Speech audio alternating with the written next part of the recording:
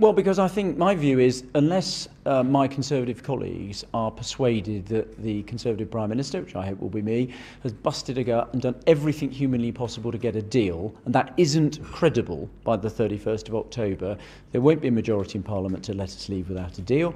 And I think Parliament will stop us doing so, however committed that the Prime Minister is. It's demonstrated it's done that before.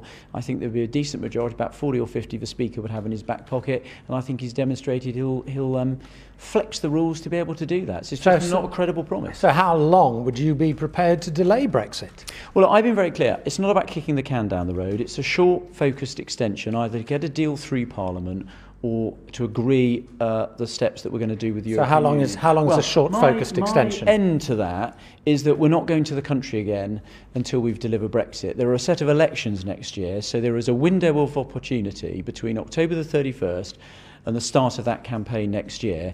That is the period when you've got to get out. March, we're not going to the country again. I don't think we can say to Conservative voters we haven't delivered our promise again and then expect any other result than the appalling kicking we got at the European elections last month.